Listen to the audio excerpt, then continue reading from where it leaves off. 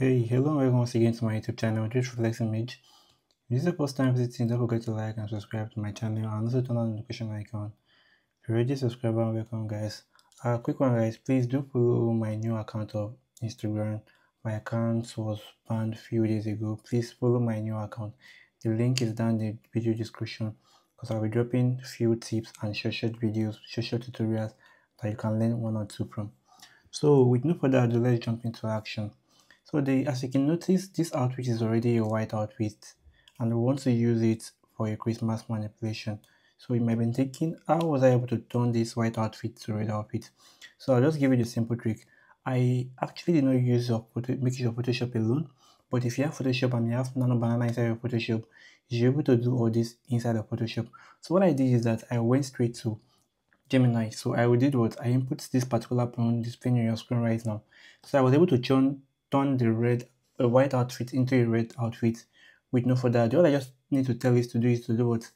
Turn this white outfit into red outfit and do not alter any facial expression or anything else in the picture. So that's all I did, and it was able to give me what? This particular red outfit which I have over here. This is it over here. So, but the resolution it brought for me is very low. It's not something I can make use of. But assuming I'm using the premium version, like the pro version, I should be able to get it at a higher resolution. So what I just did is what? I close this up right now. So I open my main document right now. Then I go to my file manager. Then I drag the picture over my existing picture, right? So I just have to expand it until it fills the exact size of the picture, as you can see right now. But you won't see if it's actually fitting perfectly until you do what? Come to the opacity, you bring it down. So you can see it's not placing in perfectly yet. So you drag it until you place it perfectly. This is going to take a little bit of time for it to achieve. So that's how I was able to do what I just can see. I'm actually getting it very right. So once I do that, all I just need to do is to do what? I'll create a mask on it. And I'll pick my brush, I'll do what? I'll clean off the other part of it. Then I'll make sure it's only the outfit I saved. So let me show you an example of what I'm talking about right now. So this is the document we'll be using right now, as you can see right now. So we only need just the outfit there. So what I just need to do right now is to mask it by clicking on Ctrl I. Yeah, let's Ctrl I on it to invite our selection. So I pick my brush color, I'll make sure the color is on white, sorry.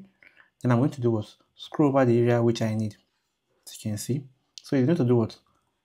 I'll make sure I'm not scrolling part of the outfit with it, as you can see right now. Can you see what I'm just doing right now? And it's fitting in very perfect. So that's what I did to be able to get what I got. Very simple and straightforward. So my skin details will still be there because I'm not touching my skin details. All I'm just touching is everything related to red in the picture, as you can see right now. Can you see what we're just doing right now? So we're only altering just the outfit alone.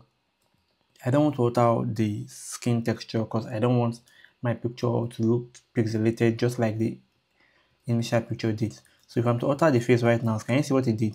It even changed the facial structure for us, and that's what AI does. And without the facial expression, we are not going to get what we need. Very perfect. So that being said right now, so let's turn this off and let's go to our main document which we'll be using. So now here's what our picture looks like right now. As you can see, our skin texture is today, my facial skin texture, and I'm even yet to return this picture, which we'll be getting back to later on in this manipulation. So the next thing I need to do right now is to make sure I rasterize all the layers I'll be working on. To do that, press on Ctrl Shift and E. If you're using a MacBook, Command Shift and E, you should be able to do what? Rasterize every layer you'll be working on so far. So now let's jump into manipulation with no further ado. So now Ctrl J on your background layer. So let's name this our layer now, our subject layer, SUBJECT. Subject layer right now, right? Next thing you need to do right now is to do what? Click on your quick selection tool and click on select subject, or whatever selection tool you know how to make use of, to make sure you select your subject right. And boom, I have my picture selected perfectly, as you can see right now. Next thing I just need to do right now is to right click on it. I'll go to feather. Under feather, I'll be using 2.0 as my radius. Then I'll click on OK. What I just need to do right now is just to click on my max icon, right?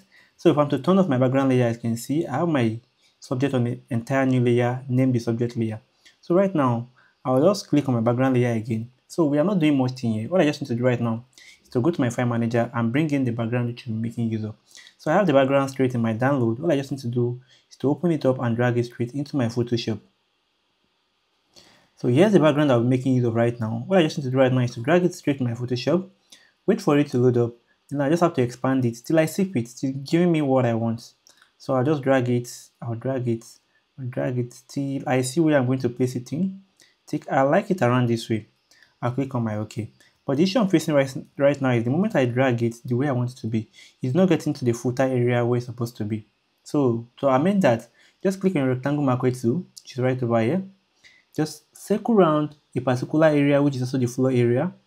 Think around this way. Let me add to the selection, as you can see right now.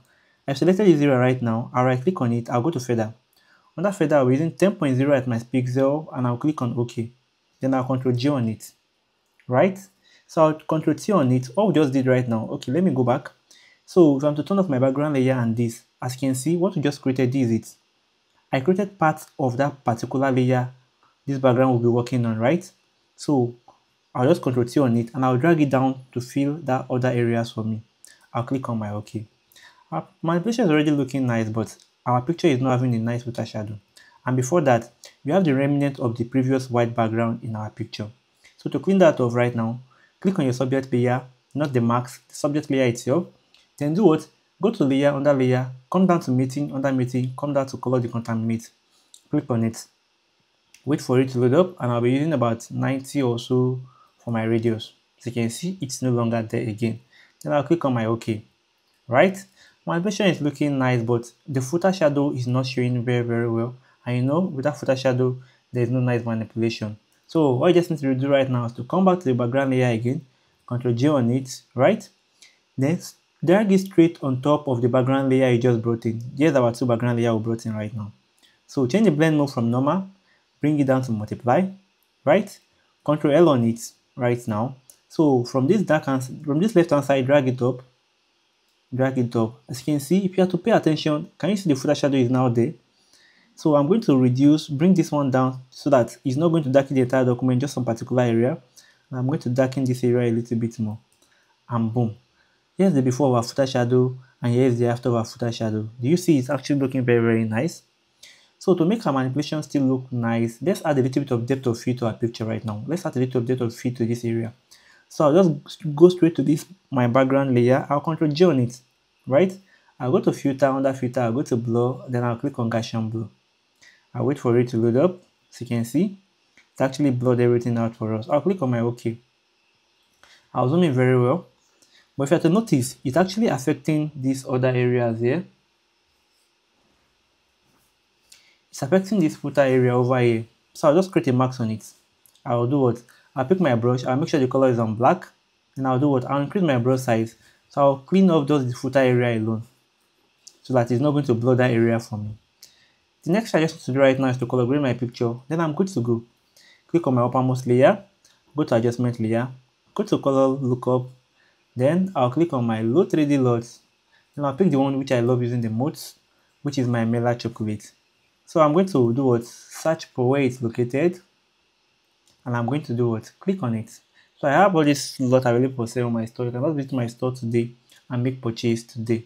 So I'll click on my Mela Chocolate, I'll click on open. Wait for it to load up, but it's a little bit too dark for my liking. What I just do right now is to bring the opacity down a little bit. Bring it down a little bit. And boom, my picture is looking very nice and pink. And I was able to retain the melanin skin tone which my subject has. Very simple and straightforward. So now we're done with our picture manipulation. Why not jump straight towards our photo retouching in less than a single minute? So see you guys in the next 1 minute. Reflex out. So in case you're interested in getting any of my picture editing file, from my overlays down to my color lookup, which is my LUT file, so you just have to scroll down to your video. So under the comment, this is my description. So it's not going to load the description for you. You just have to click on show more, click on it. So it's going to show all the options. Once it does that, just click on my store link. So here's my store link. Once you click on it, it's going to take you directly to my store. So you can actually select any file you want. From the color lookup, this is a light skin LUTs. This is a feather which I use in my recent video. This is 100 premium baby overlays. This is my first video course. This video course entails on how to download all the files I want. The site I use in downloading all my files free of charge, including my Photoshop panels also. This includes my PNG files, this includes all my packs, all my picture editing files, my premium overlay, my PNG, my flying fabrics, my color lookup, my presets.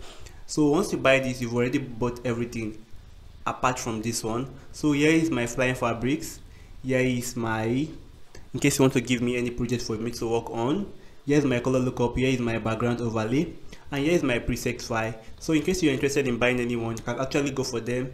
The good news there is that you can actually buy your own currency, any currency of your choice. You can buy with any currency of your choice. So welcome to Evo2.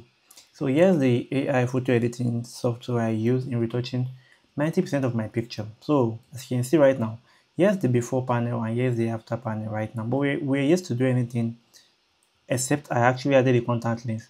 So let's do what? Let's retouch this picture in less than 2 minutes. So for you to get discounts on whatever package you buy for them, use the link down in my video description. Trust me, this app is going to help you, especially if you're a photographer in 2026.